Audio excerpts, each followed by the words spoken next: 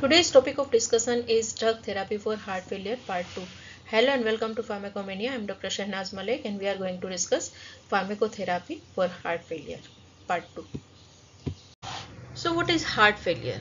Heart failure is the condition where heart is unable to pump out sufficient amount of the blood to meet metabolic demand of the tissue, and also unable to receive back because every time each systole some residual blood remain in the ventricle. Now, goal of pharmacotherapy in the heart failure is aimed to at diminishing the compensatory mechanism of low cardiac output failure and also improving contractility of heart, relieve congestion, low cardiac output symptoms, and restore cardiac performance, and arrest or reversal of disease progression or prolongation of the survival. These are the goals for the pharmacotherapy. Now there are two groups for drug therapy for heart failure. First is the positive inotropic drug, and another group drugs are drug without inotropic effect. In positive inotropic drugs are cardiac glycosides, bipyridine or phosphodiesterase inhibitor, and beta adrenergic agonist. These all drugs are positive inotropic drug. Another group is drug without inotropic effect are vasodilator, AC inhibitor, diuretic, beta blocker, and vasopressor receptor blockers. Inotropic drugs are like digoxin, phosphodiesterase inhibitor, and beta adrenergic agonist. These all drugs are positive inotropic drugs, increase contractility of heart and increase cardiac output. We have already discussed cardiac glycoside in part 1. Now we are going to discuss other group of the positive inotropic drugs are phosphodiesterase inhibitors and beta agonist.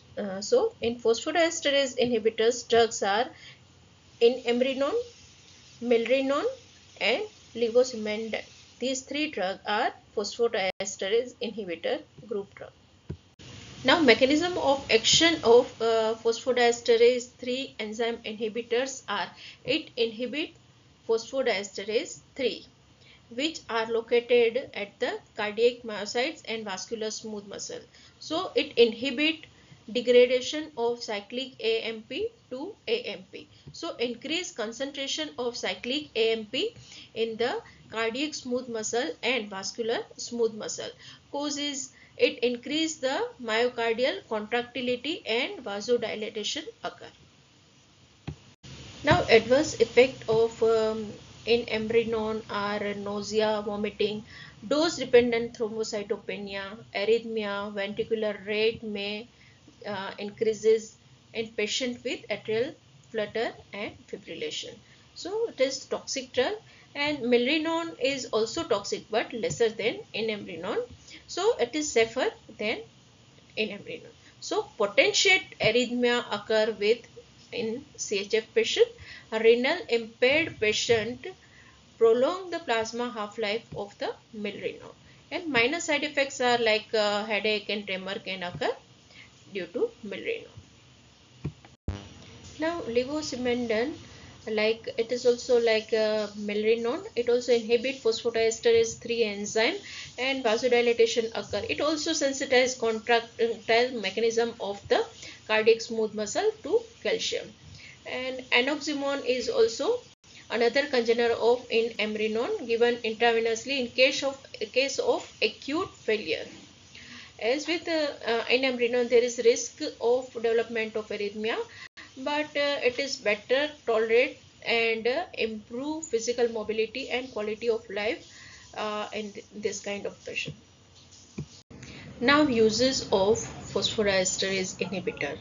Milrinone used intravenously in acute as well as exacerbated heart failure on short-term basis, and patients with symptom and sign of low cardiac output, and those who fail to respond to intravenous diuretics.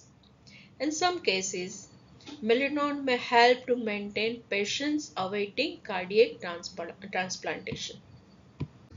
Now, beta-adrenergic agonist drugs are dobutamine and dopamine. These drugs act through beta-adrenergic receptor. Now, mechanism of action of beta-adrenergic receptors. Uh, Whenever beta-1 adrenergic receptor are stimulated, causes increased cyclic AMP by ATP, and this cyclic AMP stimulate activation of protein kinase enzyme. This protein kinase enzyme act on slow calcium channel, and then phosphorylated protein kinase act on increase the flow of calcium into myocardial cell and increase force of conduction. Dobutamine, it is more selective inotropic than chronotropic effect, and without significant change in peripheral resistance and blood pressure. It acts through selectively beta agonist receptor, and its half-life is 2 minutes. So it is given intravenous infusion. 5 to 10 microgram per kg per minute is its dose, and steady state concentration are achieved within 10 minutes of IV infusion. So it is used for short-term management of acute heart failure and patient with myocardial infarction and cardiac surgery. So dobutamine increase cardiac output and increase urinary output and stop volume without affecting heart rate, total peripheral resistance and blood pressure. Being an inotropic agent, it increases myocardial oxygen demand, and angina may precipitate it, or MI may aggravate it. Tolerance may develop after repeated use.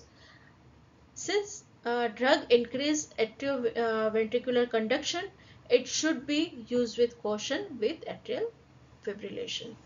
It increase blood pressure, so it should be avoided in patient having history of hypertension.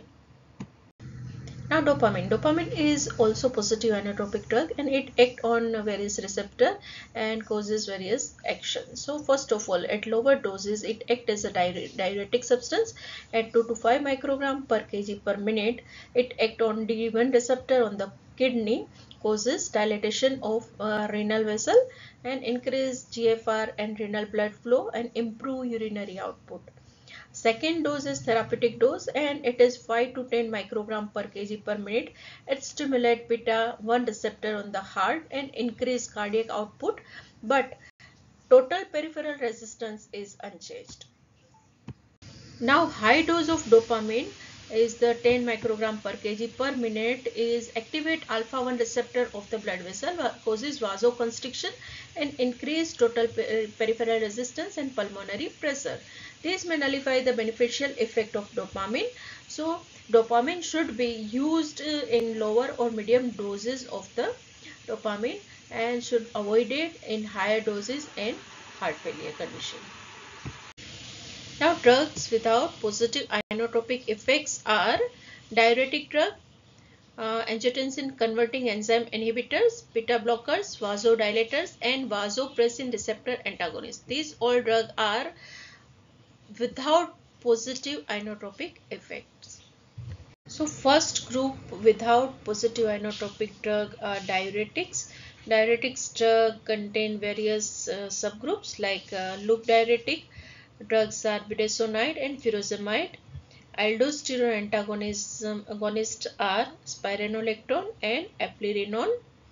Thiazide diuretics are hydrochlorothiazide and metalazone. These all are diuretic but different group of diuretics. Now first group is loop diuretic. Drugs are budesonide and furosemide. There are two major effects due to diuresis. First is it promptly reduces pulmonary edema due to rapid diuresis, and which result in decrease in extracellular fluid. Second one is decreased venous return and subsequent decrease in right ventricular output. So this reduction have two useful effects. First is reduction in edema, and second one is reduction in cardiac size, which lead to improvement in pump efficacy. Now there are some drawback of use of diuretics are it enhance urinary loss of sodium and water, there is a resultant increased urinary excretion of hydrogen and potassium, which may lead to arrhythmia and enhanced digitalis toxicity. Another potential arrhythmia can occur due to exacerbated loss of magnesium and calcium. Now another group is aldosterone antagonist. It is potassium sparing diuretic. Drugs are spironolactone and eplerenone. Such drawback of loop diuretic are like electrolyte imbalance, which can be overcome by adding aldosterone antagonist. So combination of loop diuretic and potassium sparing diuretic can cause improve the survival of patient. In addition to spironolactone, digitalis and SE inhibitors significantly improve survival of patient in chronic heart failure. Now, spironolactone is being aldosterone antagonist. It enhances excretion of sodium and water and retain potassium and prevent myocardial as well as vascular fibrosis, which is responsible for pathological remodeling of heart. And gynecomastia is the adverse effect of spironolactone in the male patient. Thiazide diuretic like hydrochlorothiazide and metolazone are less useful in heart failure. In advanced congestive heart failure after chronic use of loop diuretic, resistance may develop. In such condition, hydrochlorothiazide or metolazone or spironolactone may be added with diuretic to overcome resistance. For mild heart failure, hydrochlorothiazide plus spironolactone can be given. In refractory heart failure, chlorthalidone can be useful as a thiazide type of diuretic. So next group is angiotensin converting enzyme inhibitors. Drugs are enalapril, lisinopril and ramipril. So angiotensin converting enzyme inhibitors are now considered as a first choice drug in heart failure, and this drug not only block the conversion of angiotensin 1 to angiotensin 2 enzyme, but it also prevent the breakdown of bradykinin, which promote vasodilation and reduce afterload. They also decrease aldosterone secretion and reduce salt and water retention, decrease venous return and preload. So decrease preload and afterload causes improved cardiac output. SA inhibitor causes natriuresis not only by inhibiting secretion of aldosterone but by reducing angiotensin 2 induce reabsorption of sodium and bicarbonate in early part of proximal convoluted tubule. Most important, it prolongs survival of by preventing pathological remodeling of heart and blood vessel and adverse consequences of heart failure. It reduces death rate due to arrhythmias, myocardial infarction and stroke. And it is very useful in decreasing the effect of left ventricular damage dysfunction in patient of CHF whose ejection ventricular fraction is less than 35%. All ACE inhibitors have similar pharmacodynamic profile and are interchangeable in their clinical uses in congestive heart failure or myocardial infarction. So enalapril, lisinopril and ramipril. The doses are almost similar, 2.5 mg to 10 mg. Angiotensin receptor blockers are losartan and valsartan. They appear to have similar to ACE inhibitor but limited beneficial effect. ACE inhibitors are first line therapy, but in some condition where patients are intolerant to ACE inhibitor start suffering from troubling cough or angioedema due to rise in bradykinin level, and in this condition angiotensin receptor blocker are better substitute. ACE inhibitor are contraindicated during pregnancy where angiotensin receptor blocker are drug of choice. Now vasodilators are arterial dilator like hydralazine, venous dilator like nitroglycerin and longer acting nitrates. Arterial as well as venous dilator is sodium nitroprusside. Vasodilators reduces pulmonary congestion, increase cardiac output and reduce preload and afterload. They are useful in acute heart failure and provide reduction in preload by vasodilator, decrease afterload by arterial dilator or both. They also prevent remodeling of heart in patient of heart failure with dyspnea. Vasodilator like nitroglycerin or longer acting nitrates are preferred because they reduces filling pressure and ultimately pulmonary congestion. And patient having low left ventricular output, arterial dilator can be used like hydralazine and it increase cardiac output. Patient having severe chronic failure present with both symptoms, elevated filling pressure and reduced cardiac output. In such condition, such patients are benefited by combination of hydralazine to reduce afterload and longer acting nitrate to reduce preload. The combination is useful in patients in whom SC inhibitor are contraindicated and or not tolerated. This combination also prolongs survival and reduce remodeling of heart. Now beta blockers like metoprolol, bisoprolol, carvedilol and nebivolol. These all are cardioselective beta blocker and this can be used in congestive cardiac failure. Now, beta blockers are useful in mild to moderate heart failure. Long-term therapy with beta blocker improves symptoms, reduces hospitalization and decrease mortality in patients with mild to moderate heart failure. Exact mechanism is not clear, but it can say that beta blocker block the beta receptor. So, reduce the effect of circulating catecholamine which are released during anxiety and apprehension at the time of the heart failure. It is improve the left ventricular structure and function, decrease wall stress, increase ejection fraction and decrease left ventricular size. So beta blocker decrease apoptosis, ventricular remodeling and slow down the progression of disease. They also decrease frequency of arrhythmias and antioxidant effect of carvedilol also contribute to beneficial effect. Therapy with beta blocker in heart failure should be under careful supervision because they should not be used in decompensated heart failure. Nesiritide is natriuretic peptide and it is used in patients with acutely decompensated heart failure associated with dyspnea at rest. The dose of nesiritide is shorter half-life 18 minutes and it is administered as bolus dose of 2 microgram per kg and followed by IV infusion of 0.01 to 0.03 microgram per kg per minute.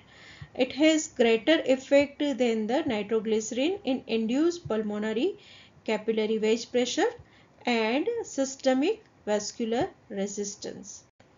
Hypotension is the most common adverse effect of nesiritide. Vasopressin receptor antagonist, coniveptan and tolvaptan. Conivaptan is mixed V1 as well as V2 receptor antagonist, which has recently approved for patient having acute heart failure with hyponatremia. The dose of conivaptan is intravenous loading dose 20 mg over 30 minutes followed by 20 mg IV infusion over 24 hours. Now tolvaptan is for oral use. It is V2 antagonist. Dose is 15 to 45 mg per day Although being beneficial, they do not seem to reduce mortality, so their long-term benefits are doubtful. Thank you for watching the video.